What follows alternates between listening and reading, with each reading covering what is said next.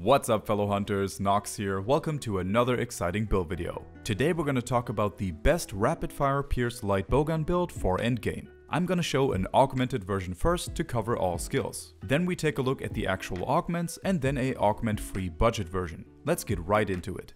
Bullet Rain X. This is the final form of pierce light bowgun. I'm using a rapid fire level 3 talisman. To get all the essentials, it only needs a level 3 and level 1 slot. You can get that super easily with the Cyclos melding now. Weapon of choice is the Primordial Malzeno LBG. It has insanely good slots and the best ammo capacity for pierce level 2 rapid fire. For the weapon augments, you have two options. You can either go for 30 points in raw attack, or you can go for 20 points in attack and 10% affinity. Both options work well here. The first thing we need to address is the gun performance. This is very important and can actually change your playstyle. We have reload speed, recoil down, and steadiness at level 3. This will improve reload speed, gun recoil, accuracy, and range. These are essential and should not be removed. However, steadiness can be lowered to level 2 if you like. Ammo up level 2 will simply add one extra bullet to the pierce level 2 clip.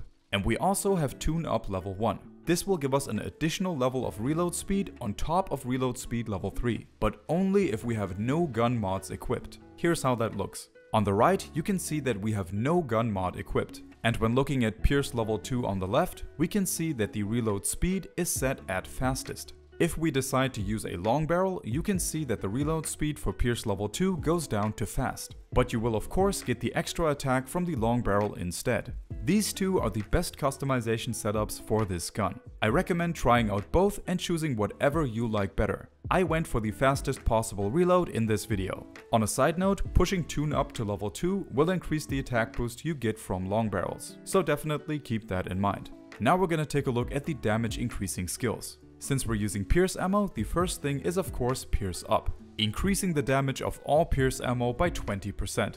Following that, we of course have rapid fire up, which at level 3 adds another 20% damage to any ammo used with rapid fire. Next we have spare shot to give us a 25% chance to not expend ammo while firing. This will indirectly increase DPS as well. Outside of our bowgun specific skills, we have a ton of other damage increasing factors, starting with a max affinity setup. We have Critical Eye, Maximum Might, the Daora Soul Rampage Deco, Weakness Exploit, and Bloodlust. The first three skills will give us a potential 85% affinity at all times. And with either of the two remaining skills active, we hit 100% affinity, giving this build a very consistent critical hit ratio even without hitting weak spots, which is perfect for pierce ammo. And of course we have critical boost to go along with that. If you want to rely more on Weakness Exploit for your affinity, you can swap out the Waste for the Risen Shagaru one. That will give you maximum Weakness Exploit. But keep in mind that you'll have to adjust some of the other skills then. Next we have Attack Boost level 7 for a big increase to raw attack.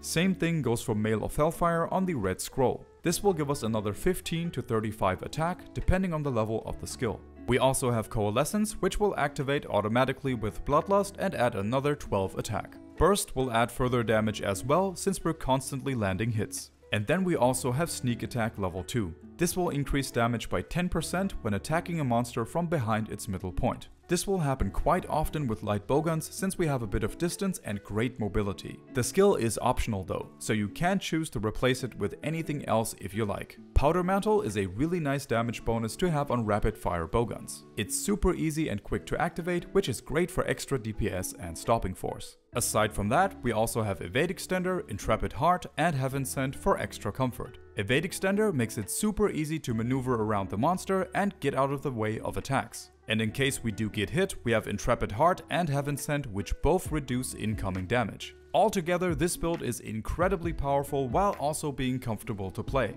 It's a great option for any hunt. This is what my current augments are looking like if you're trying to recreate a similar version of the build. Underneath the augmentation status, you can see which augmenting method I used. Cool thing is, we're using 3 pieces that can all sacrifice a skill to use one of the advanced augmenting methods. The helmet, chest, and waist all have one level of Mail of Hellfire. For the arms, I simply went for slot upgrades, and the legs have one level of Maximum Might. But that one could have been any level 2 skill from the decoration list. Nothing specific is required here. Now that we covered everything, let's take a look at the augment free budget version. All of the essential skills are intact. you can see that this build is very complete without any augments. The only big difference is that we're missing Mail of Hellfire and Coalescence for extra damage and the Evade extender for added comfort. Aside from that, it stays nearly the same. This is a build with a very strong starting point.